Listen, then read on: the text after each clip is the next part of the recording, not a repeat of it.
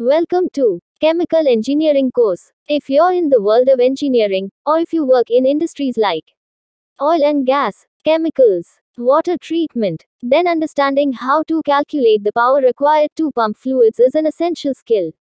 In this video, I'll be explaining the concepts you need to know to calculate pump power, along with an example to illustrate the calculations. I am sure, by the end of this 2 minutes video, you will able to calculate power required to pump. Please watch full video without skipping. It take hardly 1.5 minute. So, let's get started. First, let's talk about the data you'll need to collect to calculate pump power.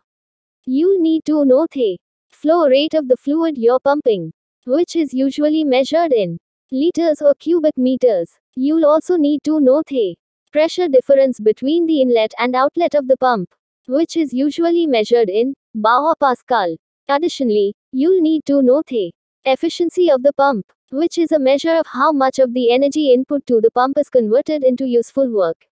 Now, on to the formula to calculate pump power in kilowatts kilo. The formula is power kilo equals flow rate x pressure, bar x specific gravity 3600 x efficiency. Please check the links given in description box. If you want article or note or step-by-step procedure, just search in Google. Pump power calculation for guides, where specific gravity is the density of the fluid being pumped divided by the density of water.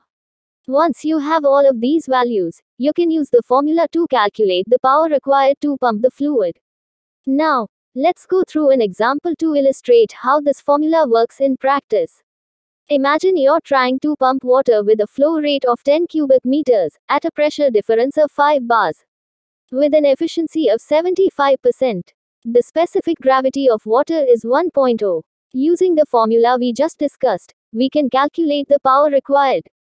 Power required in kilo equals 10 by 5 by 1 3600 by 0.75 equals 0.444 kilowatts. So, with these inputs, we would need a pump with a power output of at least 0.444 kilowatts to pump the water at the desired flow rate and pressure difference. Thanks for watching, and don't forget to like, share, and subscribe to our channel for more informative videos like this one.